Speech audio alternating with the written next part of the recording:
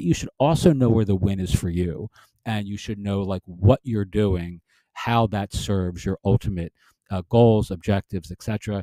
There's a great South Park, skit from years ago, with the South Park gnomes, where step number one, collect underpants. Step number two, and there's just a series of dots.